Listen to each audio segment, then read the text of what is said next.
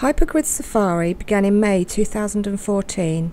The purpose of the group is to help people learn more about the many grids that exist beyond the confines of Second Life, particularly those grids connected via hypergridding.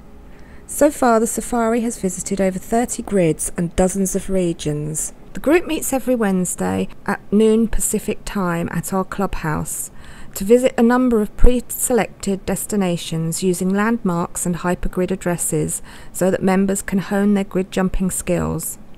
The complete safari lasts about 3 hours and takes us to 2 or 3 or maybe even 4 grids in a single whirlwind journey, giving us a taste of what each location has to offer.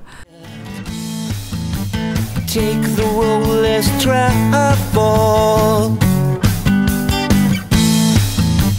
Take the road, let's travel.